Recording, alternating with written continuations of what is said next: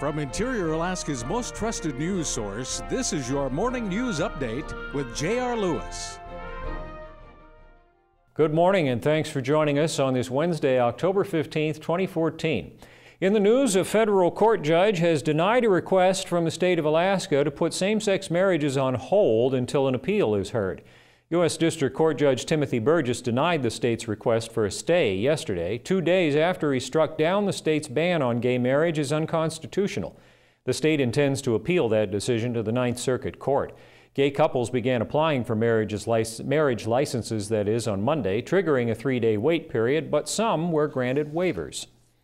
Arguments have been scheduled on the federal government's request to dismiss a lawsuit over the Interior Department's refusal to allow a road from King Cove to an all-weather airport at Cold Bay through Eisenbeck National Wildlife Refuge.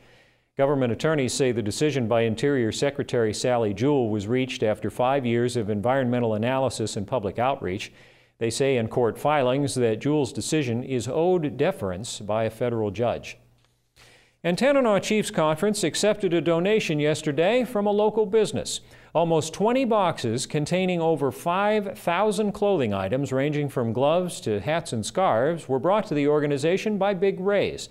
The reason was to help families in rural villages and here in Fairbanks stay warm during the harsh Alaskan winter.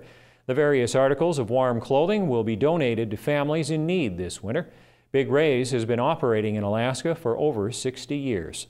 A quick look at the Fairbanks weather. Today mostly cloudy, occasional flurries, patchy morning fog, highs in the upper 20s to lower 30s. Tonight mostly cloudy, patchy fog developing after midnight, lows in the lower to mid 20s.